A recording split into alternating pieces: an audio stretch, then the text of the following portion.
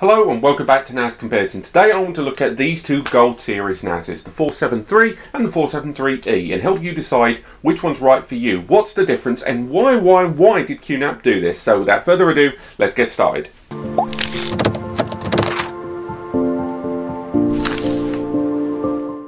Okay, so the TVS-473 series and indeed the 673 and the 873 have been around for about a year from the guys at QNAP. It was long in the delivery. I mean, it was announced and we didn't really hear anything about it last year for a long time until it was finally released right at the top of the year in January 2017. Now, when it was first released, it did come with a substantial price tag attached. It was around, I think the lowest spec model there, the 8GB quad-core AMD version, that arrived at about 700 or 800 nicker even for the lowest spec model, but it did arrive with features that we hadn't seen on other NASs. Namely, if you look at it up there, it came with the remote control, that new and improved one, quick access port there on the front, an insane AMD and Radeon infused, if you will, CPU, and of course USB Type A ports there on the rear. That let you, USB 3.1 Gen 2 A ports there on the rear, so you could back up even faster or make faster drives network accessible. Now, it's been around for quite a while and it has sold very well indeed. QNAP and Span.com have both confirmed,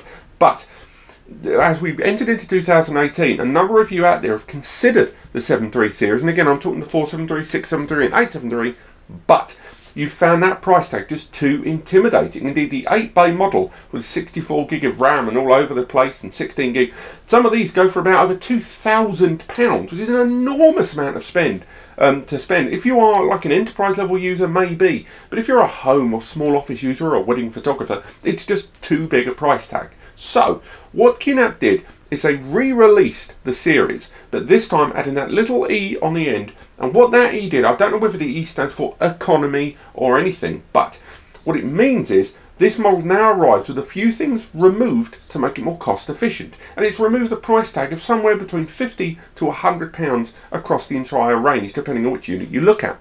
So the 73E, we're looking at the 473 here. First and foremost, they have removed that remote control. So the remote control's gone from this device. If you go for the regular 73 series, not the 73E, you do get that remote control, because I personally love the remote. Otherwise, the unit itself internally is exactly the same. It arrives with the same CPU and memory, the DDR4 memory, and that insane RX AMD CPU inside. But if we look at the rear, the other big change we can see is the lack of those USB ports. Those USB ports are not on the device, which is, I don't know if you're utilizing them, you would, I utilize this exact same device and I have a backup going to a USB Type A, USB 3.1 Gen 2 slot going onto a lacy disk, and I can tell you right now that that is useful if you're creating localized backups. Luckily, that's the only main differences between these two devices. It wasn't like my video I did before with the B versus the BE series. Lots of differences here.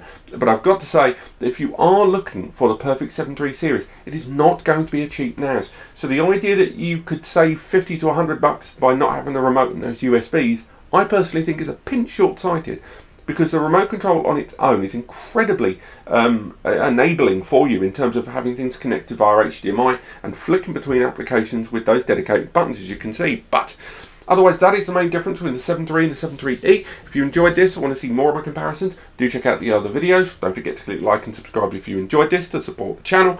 Do visit me at NASCompares.com. I'll see you next time.